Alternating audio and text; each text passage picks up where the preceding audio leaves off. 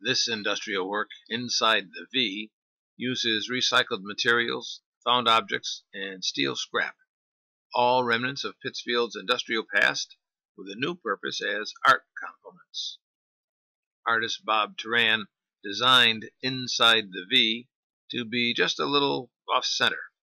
The top of the form is pierced in several places by holes at different angles. The open center shows the inner workings of the V. As the viewer walks around the piece, see how light and shadow reveal the unexpected. It's not often that one can see what is really inside one of these contraptions. The sculpture will develop its own patina as the seasons pass. Come back and see how it changes.